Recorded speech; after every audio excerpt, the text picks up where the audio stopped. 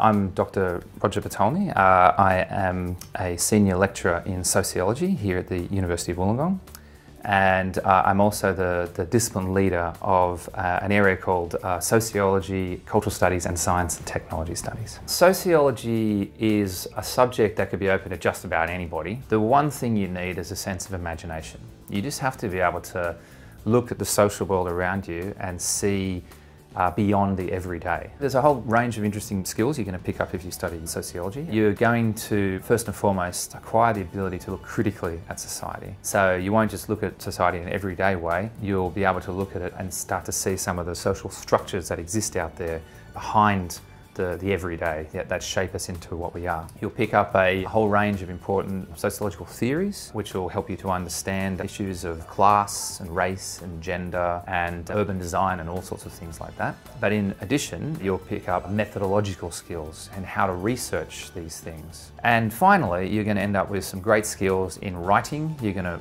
walk in as an okay writer and leave as an excellent writer. And believe me, those kind of skills are going to be highly desired out there in the workforce. The jobs of today will not be the jobs of the future. The jobs of the future are going to require you to look at the world differently.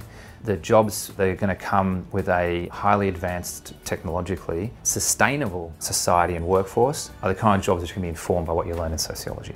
The staff that are here are great people. They're supportive, they're enthusiastic, and they're driven by what they do, and they're very interested in teaching you to make a difference and help you to learn.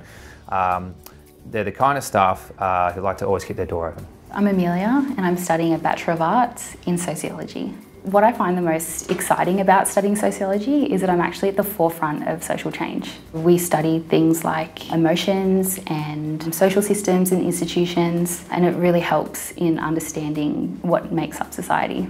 I always had an interest in human behaviour. I used to read a lot about sort of pop psychology and the differences between men and women, and I was really interested in why my dad thought this and my mum thought that, and why I noticed that older generations were really conservative in some ways and others were more progressive. I've always been really interested in the differences between different types of people. I'm constantly having conversations lately about where we're headed with driverless cars, and the thought that I probably won't need to teach my children how to drive, and how that's going to change access to cities and access to resources, and how that will then change class and how that might impact on relationships and the difference between country kids and city kids. And I'm very much aware of the way that society is changing, and sociology allows us to project forward and predict some of these things and help prepare us for them and reimagine what society could be like.